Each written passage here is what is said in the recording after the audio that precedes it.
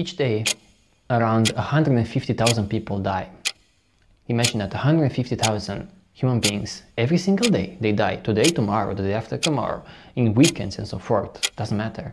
Out of these, 100,000 people die because of aging.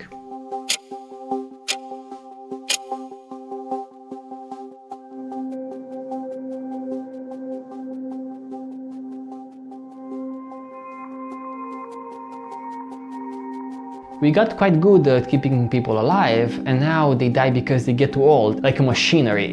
You know, you get older and older and something will break inside and you'll die.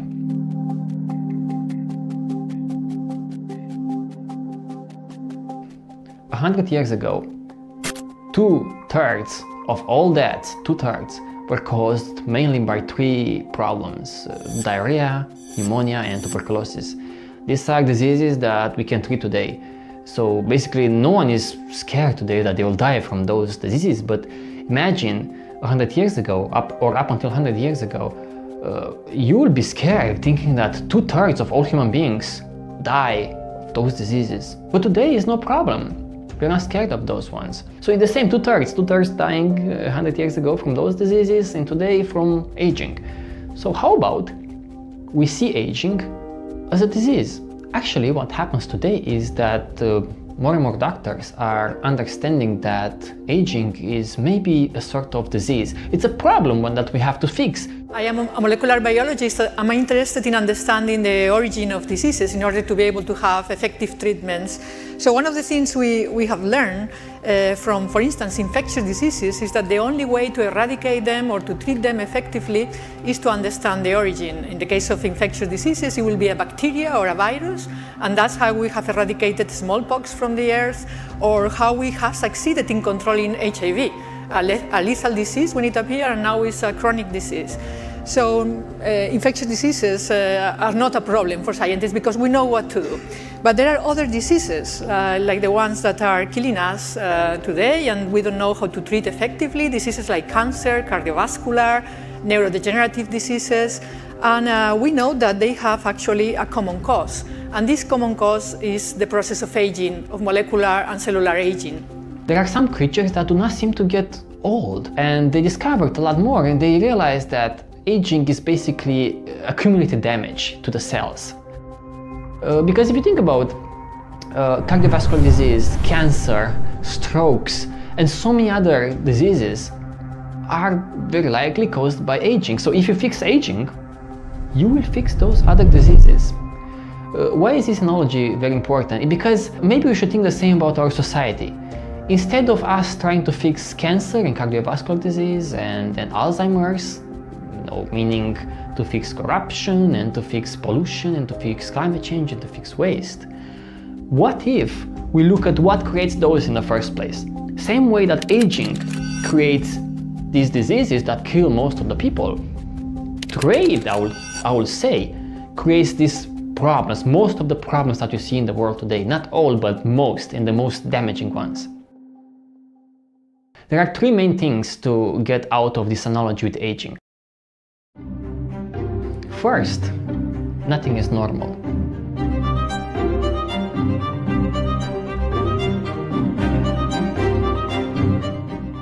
It was not normal to get into a metal box and just speed up with like 100 kilometers per hour, 200 kilometers per hour. 200 years ago, people would have thought, you are crazy, you are nuts, this is just impossible. Or get into a metal box and fucking fly. They don't think you are crazy. So we may think that, oh, it's normal for people to get old. Well, maybe it's not normal. It was normal hundreds of years ago to die from pneumonia or tuberculosis. Not normal anymore. Well, same with aging, for example. People think it's so normal, we have to just accept that aging is part of life. But of course, if you are a smart human species, you don't stop there. You don't just say these things are normal. We want to investigate, and we should investigate. And that's one thing that I love about our species. I still love it. It's a little bit of hope there that you investigate things. Humans may investigate things, and for example, aging may be under control. We may fix aging eventually. Death. It's a frightening thought. It's something I don't want to happen. Much as I think our life in this world is often a pretty messy affair, I still would like to hang around. So nothing is normal. So in the same way, trade shouldn't be normal. Yes, we traded for thousands of years, but how about we don't? How about we stop doing that? How about we find a different way?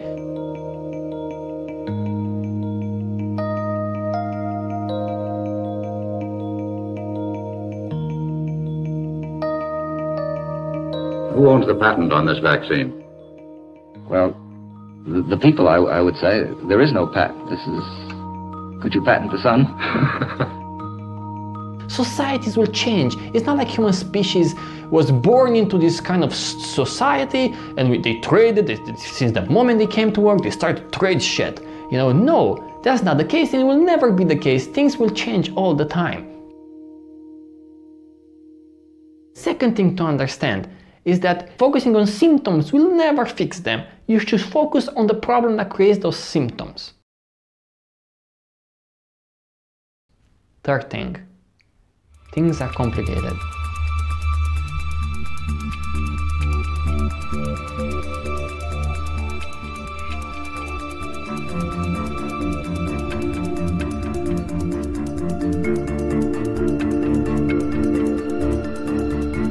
Aging is complicated. If you want to know what creates aging, you should look at metabolism. What is metabolism? Well, oh my god. Metabolism is pretty much all of the functions that a cell performs, you know, the things that interacts with, the accumulation of materials and production of energy and so forth. You cannot tweak metabolism. This has too many parts. You cannot just go into the human body and tweak it in a way that everything that we interact with, from the oxygen that we breathe to the food that we eat, to control all of that is way, way, way too complex. So their approach is to identify the major causes of damage. So damage, basically, the junk that accumulates inside cells, to take the junk out of the human body so that the human body doesn't age. That's one approach, for example. My point here is that we have a complex problem, but maybe we don't have to go into this complexity of the problem, but look at, you know, what influences mostly this complexity. In the same way, society is a very complex monster. I think it's even more complex than metabolism.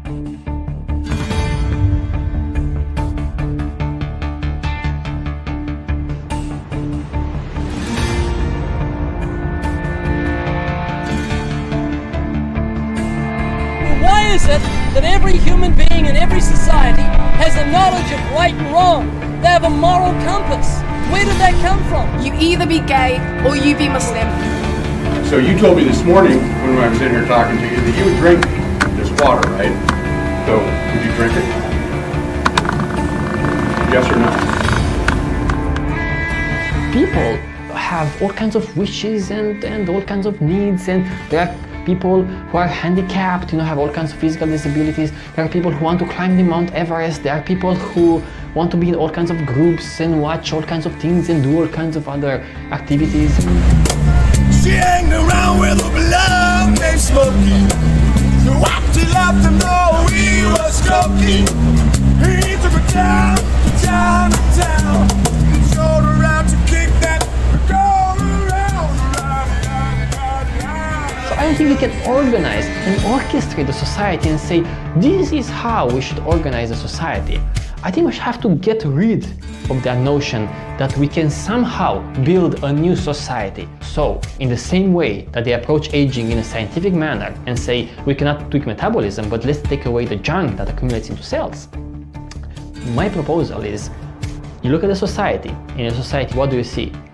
Wherever there is trade, usually, mainly, mostly, you will see problems, lots of problems. How about you look at that as junk? That's junk, so let's get that away from the society. Let's get the junk away. And if you get that junk away, somehow, I think we have a good chance to create a much better society without us telling people what to do and to orchestrate their own lives. Let the society emerge, because it's a very complex fucking thing. Of course, I'm not just saying let's stop trading. Wherever you see trade, let's stop it. It's almost like saying wherever you see junk into cells, let's kill those cells and let's kill the patient, and guess what? We got rid of aging, but we killed the patient. You know, not like that, of course, but to replace it, like in the same way that you replace some cells with newer cells, like with stem cells. I think we should do the same in our society. When you see some trade-based goods and services, for example, people have to pay currency or with their data for food and for accommodation and for safety and so forth. What if you create something that is trade-free? So you push it aside, push this junk of trade aside, you know, in a way attacking the society with solutions. Food is very simple because the mission is very clear. People are hungry, you cook and you feed them. That's it, there's nothing else required. There's no more planning. We did what chefs do, which is we just started somewhere. We started small, getting requests for 100 meals here, 30 meals here, started building a team. We just scale up. We make sandwiches, we cook paella, we get another kitchen, and we're making all types of Puerto Rican dishes. This is how we're gonna be feeding roughly over 500,000 people a day. We're gonna be opening kitchens, Mayagüez, Aguadilla. We're gonna do one in Manatee. So you will manage to infiltrate this society and little by little create a society where trade is obsolete. That should be the goal here, to make trade obsolete, because patching the society here and there, it's exactly like trying to keep old people alive, and they are going to suffer and they are going to be crippled and they are going to not be able to do much or enjoy life.